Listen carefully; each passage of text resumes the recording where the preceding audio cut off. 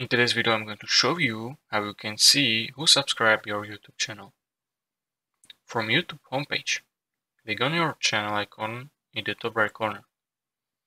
Go to YouTube Studio from drop-down menu, and in the YouTube Studio, scroll down until you find recent subscribers.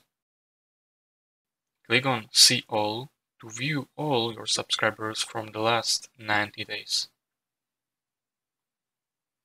You can filter subscribers by date they subscribe and their subscriber count.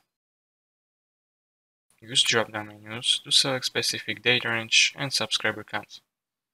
If you want to see all-time subscribers, select Lifetime from Date filter.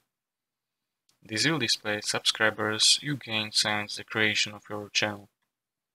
Keep in mind that it will only show subscribers who made their subscription public. Some users may have private subscriptions and they won't appear on the list.